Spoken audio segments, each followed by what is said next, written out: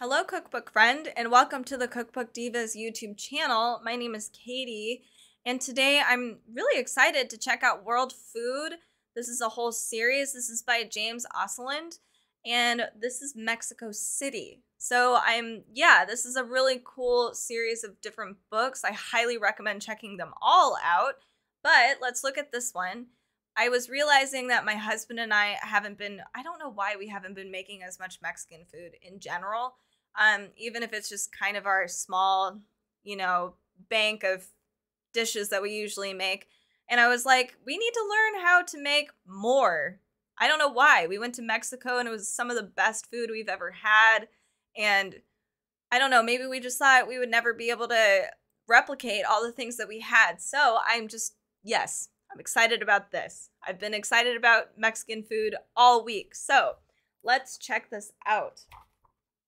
We have food from the hearth to heart.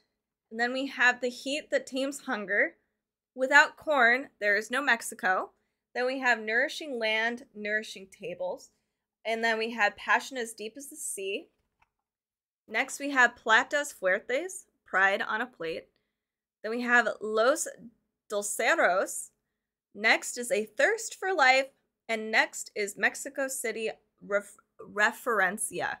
So these are all just fancy ways of saying here's our seafood chapter, here's our beverage chapter, vegetable chapter, etc.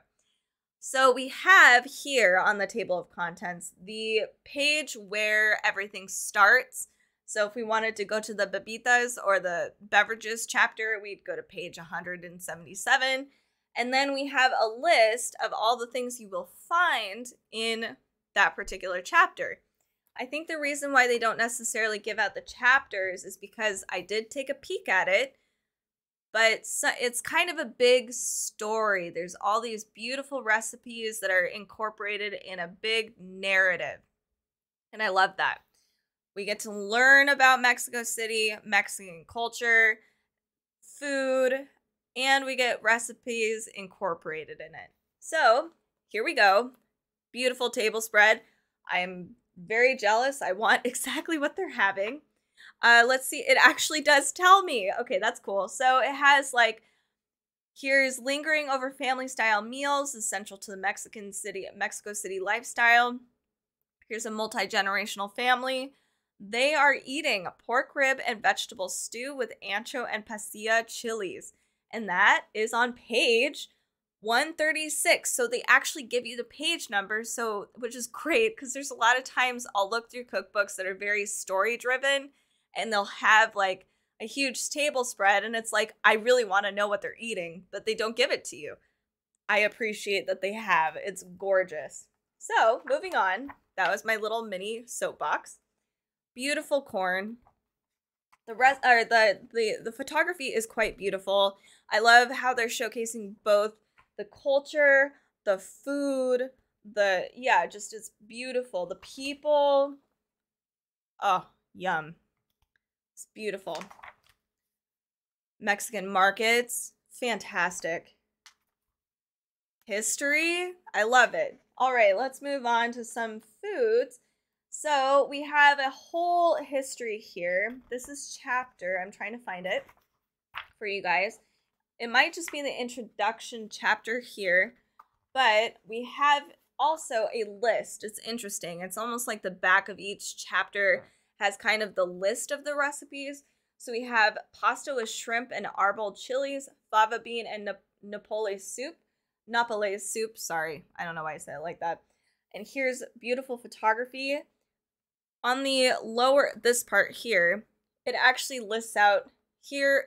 So here's the dishes, here's what they are, what pages you will find them at. So it's kind of like all these safeguards.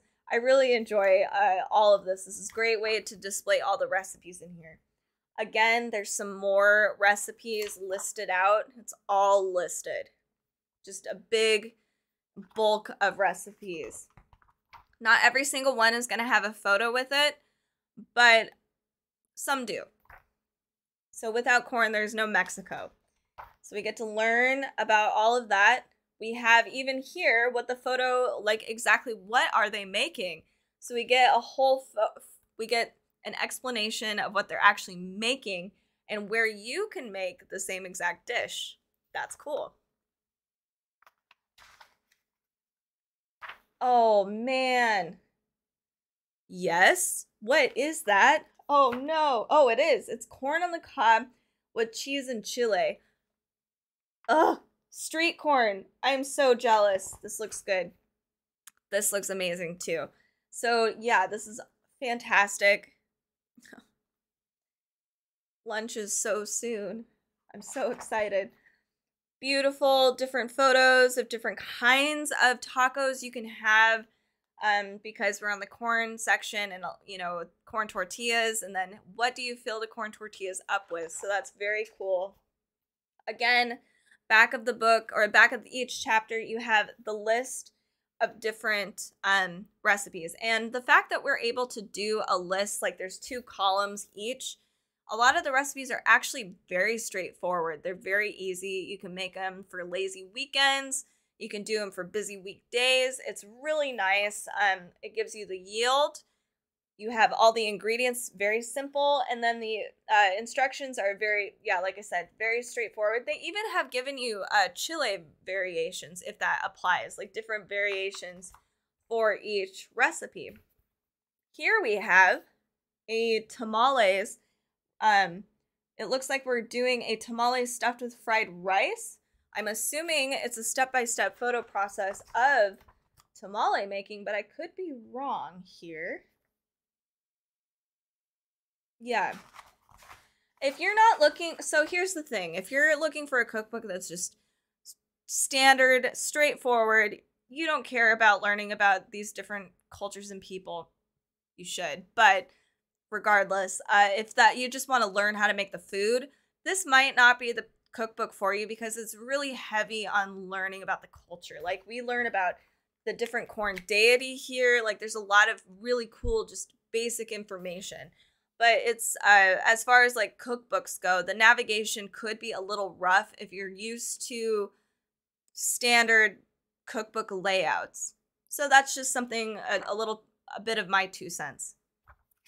So moving on a little bit, we have, again, all of these amazing different recipes. Miner's enchilada. Ooh, yum. It's got potatoes, chicken. Wow. All right, so we've got, this is the vegetable section. So we have these beautiful, this is a stewed zucchini and poblano.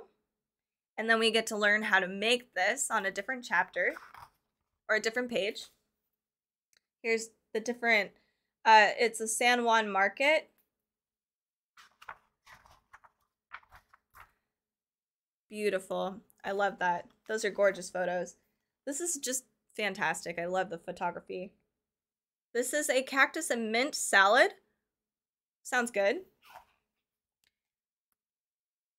Here we have dark red guajillo chilies, and this is a braised octopus.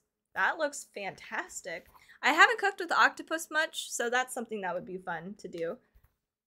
Wow, just fabulous, beautiful. This looks fantastic. This is a seafood cocktail. Yum. Let's go ahead a little bit further. This is a pork loin with guajillo chili sauce. Looks great. This one looked really interesting. I actually, the first time I flipped through this book, this is the first page it landed on, and it was so vibrant and beautiful. And the cream, it looks like a cream sauce, but it's actually a walnut sauce. This is a stuffed roasted poblano chili with walnut sauce, and it just looks really, really good. And it's on page, the actual recipe is on page 142. Let's see if I can find it. And it doesn't, like, there's a lot of different ingredients in here. You can see, like, here we go. I'm trying to help you visually. It serves 10 people though. So that's probably why it's so involved. There's a lot of different ingredients. But once you get everything in the oven, it's pretty good, pretty straightforward. But it looks beautiful. I think those are pomegranate seeds. Just kind of laid on the top to kind of give it that pop of flavor and that pop of, yeah, pop of flavor and pop of color. So that's really cool. This is a beautifully organized, this is just a beautiful cookbook. There's a lot of cool recipes that I've never heard of that are very authentically Mexican cuisine. You get to learn alongside and cook. This is perfect for somebody like me. I really, really enjoy this. So this is World Food Mexico City. This is by James Oseland. If you're somebody like me that likes to learn and cook at the same time, this might be a book for you. I think it's great, but it doesn't have the standard same cookbook thing layout that we always get, which I honestly can appreciate. So definitely check it out. This is really cool, very fascinating. If you guys want more cookbook content, come check us out on Facebook, Instagram, and Pinterest. We do a lot of cookbook stuff there. If you also are interested in our podcast, we try to publish every Friday. We do a weekly cookbook roundup of brand new cookbook releases that are coming out. Also, we have a website for more stuff if you want to come join us. If you like our videos, make sure to subscribe and like down below. It really helps us. It's a great support. Also, if there's cookbooks that you want us to check out and review, let us know in the comments. Thank you guys so much for watching and have a fantastic week.